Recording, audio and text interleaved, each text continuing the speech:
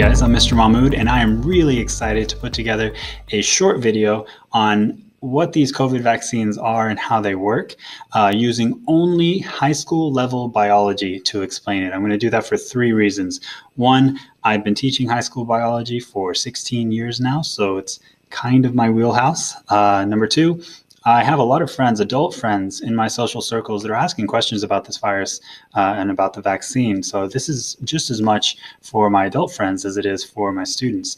And number three, honestly, I'm just kind of geeking out at how incredibly relevant my biology content is to the real world. It's pretty awesome. This conversation is really going to dive into a lot of stuff in a very short period of time. So what I'm going to do is I'm going to be pretty brief, but I'm going to provide links to lectures of my own that have a lot more detail for anyone that wants to dive further into the wormhole. So I encourage you guys to do that along the way. We're going to answer four basic questions throughout this conversation. Number one is, what is mRNA and how does it relate to a vaccine? There are At this date of publication, there are two vaccines that are either at approval or almost at emergency approval to actually be used in the United States, and that's the Pfizer and the Moderna vaccines, both of which are mRNA vaccines. So first, we're going to just have to understand what mRNA is.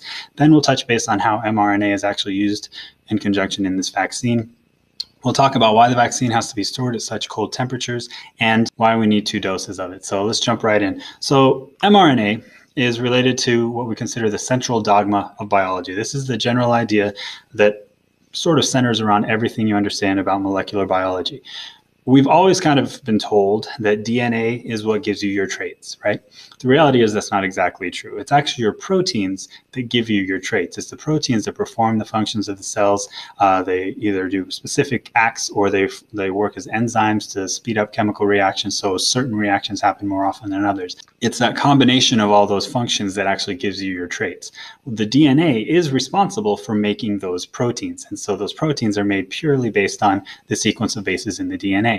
So the process that actually helps make the proteins in your DNA is this process called protein synthesis, of which RNA is a very, very strong factor. And it plays a few very important roles. There's a few varieties of RNA in the process, and the one that we're going to focus in on is what's called messenger RNAs. So when my cells want to actually make proteins, they're not going to sit here and bother making proteins from every single part of the entire DNA line, right? You can have tens of thousands of proteins made based on the genetic information in the DNA of every single cell of your body. So instead, your cell will only prioritize the parts that it needs to make proteins from. So instead of getting the information from the DNA and expecting the DNA to go out to the ribosome to make this protein, the DNA is going to stay protected in the nucleus. And that's a good thing for our DNA and the continuity of our species, that it's not going to have any chance of really getting damaged. So instead, it's going to make a copy of that information. Again, just that one section of just that one gene to pull out from the nucleus. That copy is then going to go out to the ribosome to put together that protein.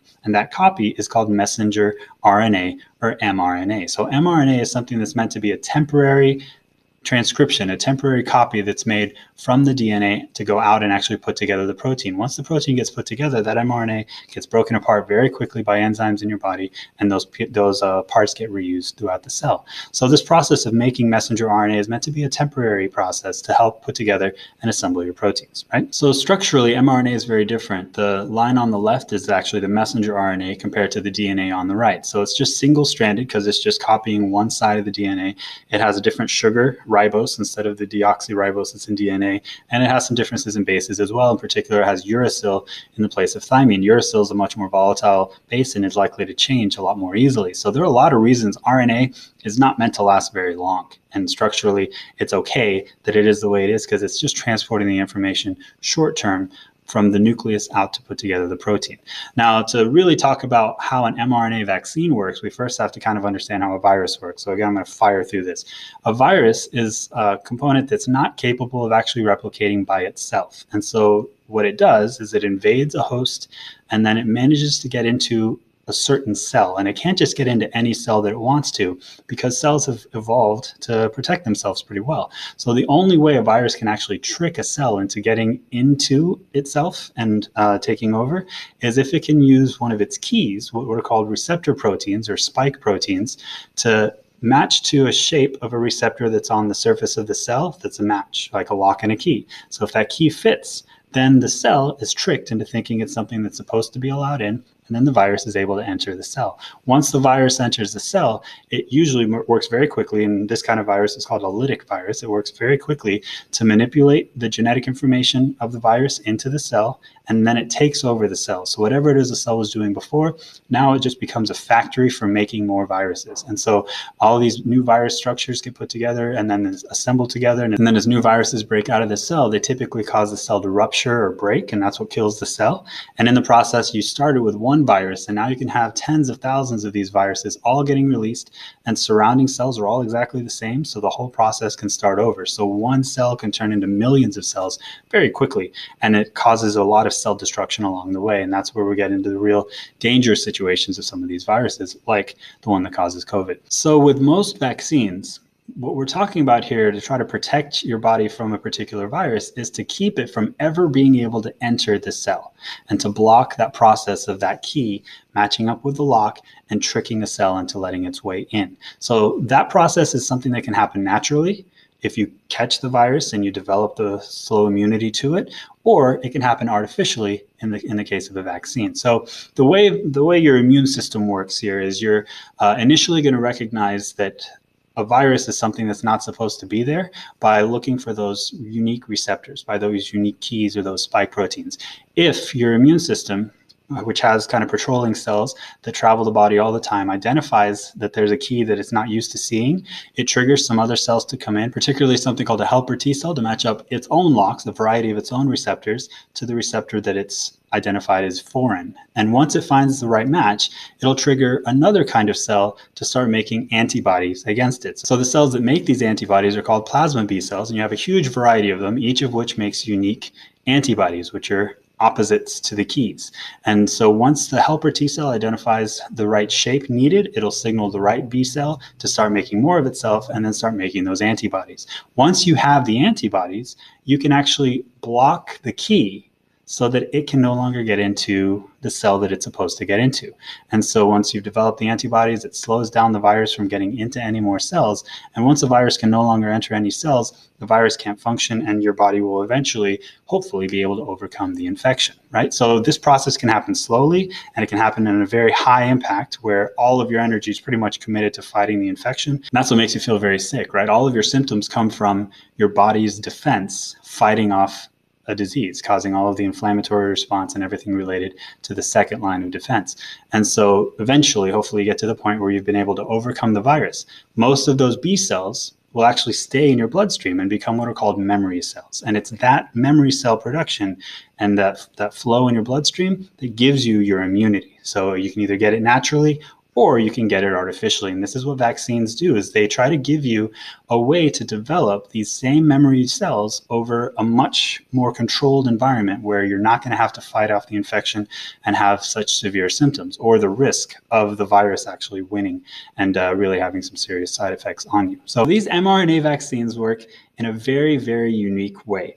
In the past, what's been done is you would be given like a weakened or an attenuated form of the virus, like with the flu shot. And so that way the flu doesn't have a chance to really be successful in your body, but it lets your body go through the same steps and eventually match up the antibodies so that it can make the memory cells to protect you from that exact shape of spike protein if it ever sees it again in the future. Now, what's really cool about these new vaccines, the mRNA vaccines, is it does it a little differently. It's not going to inject the entire virus, and whether it's a weakened form or not, into your body. So at no point do you actually get the full representation of the virus. So there's a question, can you actually catch COVID from the COVID vaccine? The answer is absolutely not, because the only thing that is going to be put in this line is the RNA responsible for making a spike protein of COVID-19. So if you can make a spike protein of this SARS-CoV-2, this vaccine, the virus that actually causes COVID, all the cells are going to be asked to do is just make a little bit of this protein, and that little production of the protein will hopefully just be enough to get your immune system to start fighting and matching up to that particular shape. So even though the virus has absolutely no chance of replicating as a whole, you're not giving the information to make the other parts of the virus, you're just giving the information to make these spike proteins. That's enough to trigger your immune system into developing the antibodies that can match that spike protein. That's the way it works. So the way that this mRNA vaccine is able to make its way into your cells, into the muscle cells, because it's usually a shot that's in your arm, is it's surrounded by this series of lipids or fats or oils. It's called a lipid nanoparticle. The reason this nanoparticle is so cool is because it actually has the same structure as the cell membranes of your cells. So it can easily fuse with the same shape of your cells and go through something called endocytosis and actually enter into the cell that way. Once it actually gets into your cells, this is so cool. Instead of going all the way to your DNA and having to integrate with your DNA and then turn around and start going through the normal transcription process to make more RNA, it just goes straight out to the ribosomes, right where the assembly of the protein happens, and just says, hey, you guys mind if I put together a protein real quickly? I got some information here. It's kind of the equivalent of saying, okay, I'm going to walk into a cheesecake factory style restaurant kitchen, like everything you could possibly want available, all the ingredients are there, right? And even though they're doing 100 different things, I'm just going to walk into the kitchen and say, hey, you guys mind if I make a burger real quickly? I'm just kind of hungry. I got the information here. You got the ingredients. Let's just throw this together really fast. That's basically what this vaccine is doing inside of your cells. It has absolutely no sort of communication with the nucleus. It has no communication with the DNA. It just goes straight to where the proteins are put together. You already have the information in the form of this mRNA, and it's just going to start making just the spike protein that's the match for COVID. And it's just the one that the COVID uses to get into all of these cells of your respiratory system. So having the ability to just make the receptor protein is awesome. So the question of, can this vaccine actually cause you to catch COVID? The answer is absolutely not, because the information for the whole virus will never enter your body. It's purely the information just to make these little spike proteins, which are the keys that the actual virus uses to get into the cell. So if these keys can make their way back out onto the cell and let your immune system recognize, hey, this key's not supposed to be here, let's go through the steps and process to eventually get the B cells to make the antibodies, and now those become memory cells in your bloodstream. Now we have the exact same memory cells that you would have had if you had to fight this whole infection, and it'll be ready if in the future the virus actually enters the body.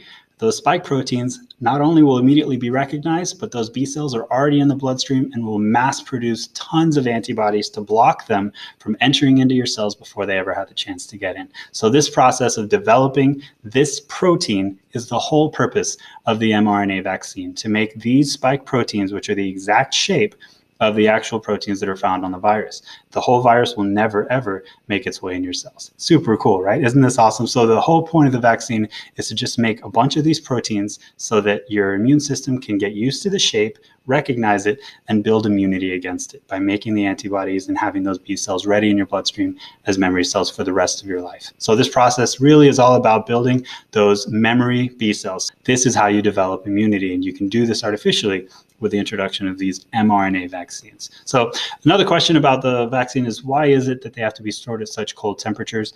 And I've kind of answered that already. It's about the structure of RNA. It is not made to last very long. It's super delicate. It breaks down very, very easily, and it's supposed to be able to break down very easily, because as soon as the information gets passed over to make the protein, you're supposed to recycle those parts right away. So if those RNA were present in about the same temperature or anywhere close to the same temperature as the human body, or they warmed up very quickly, you would have all these enzymes in your cells and throughout your bloodstream that would destroy the RNA before it ever had the chance to enter into the cell. So the freezing of the RNA actually keeps enzymes from working well around them, because enzymes are very specific to their environment. And if you just change the temperature or pH just a little bit, they don't work efficiently at all. So basically, we're trying to make it to where our natural immunity doesn't destroy these RNA before it ever gets to do its job. So if they do thaw, or they're not as frozen as they're supposed to be, the RNA is likely to be damaged and not be able to do its job by the time it actually enters your bloodstream. And the last question of why you actually need to get 2 doses. This virus, again, because of the process and the breakdown of the RNA, it takes a little while for your immune system to build up the response. It's not as intensive an attack. It's not something that your body prioritizes. because you're not fearful of a mass infection, right? So the process usually takes about 2 weeks for you to go through the immunity artificially, especially with something like this, where it's just an RNA structure. It's not even something that's replicating through. So the first round is really just about getting initial exposure of these spike proteins and slowly starting to develop the memory B cells against it. By the second time around, there should already be an initial exposure. And so by introducing that same protein again and getting those proteins back into your stream, you're going to have a much more intense response because you've already got memory cells prepared. And that intense response will just further escalate the production of more and more of these antibodies, more and more of these B cells that'll stay in your bloodstream for the rest of your life. And that's why the second round actually tends to have slightly more side effects than the first with this virus, as with most viruses that you're giving boosters for, you're giving 2 rounds of,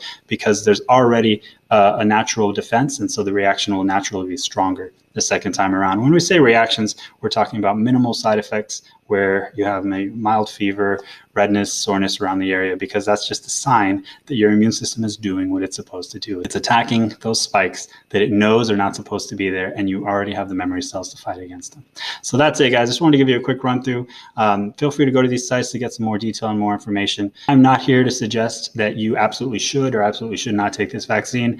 I simply want to take advantage of my experience as an educator to help educate our community and make a logical decision that makes the best sense for you. So thank you guys very much for watching. Please share this any way you can. And I hope that it does nothing more than just help people understand a little bit more about this vaccine and how it works. Thank you guys very much. Take care.